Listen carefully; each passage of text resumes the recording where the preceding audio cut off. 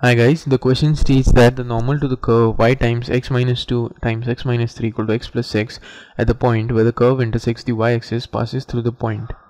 So we need to find out the point which lies on the normal at the point where the curve intersects the y-axis. So at that point x will be equal to 0 since it's y-axis.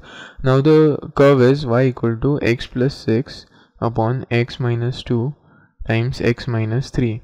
Now the slope of the tangent at any point will be equal to the derivative, so dy by dx will be equal to x square minus 5x plus 6 into 1 minus 2x minus 5 times x plus 6 upon x minus 2 whole square into x minus 3 whole square. So dy by dx is equals to x square minus 5x plus 6 minus 2x square plus 7x minus 30 upon x minus 2 whole square times x minus 3 whole square.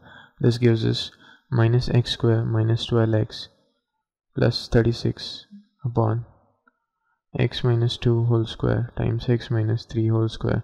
So at x equal to 0, substituting the point x equal to 0 in the curve equation, that is this equation 1, let this be equation 2, we have substituting x equal to 0 in 1, we get y equal to 1. So the point where the curve intersects the y-axis is 0, 1. Now the derivative at this point will be equal to dy by dx equal to 36 upon minus 2 whole square times minus 3 whole square equal to 1. So the slope of normal will be equal to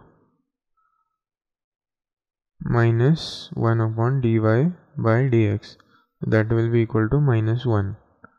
Now the normal passes through the point 0, 1 and the slope is minus 1.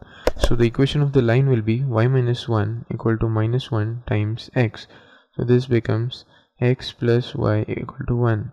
Now this line passes through any one of the points in the options. So the only point that matches the equation is option B, that is 1 by 2, 1 by 2, and 1 by 2 plus 1 by 2 equal to 1. Hence option B is correct. Thank you for watching.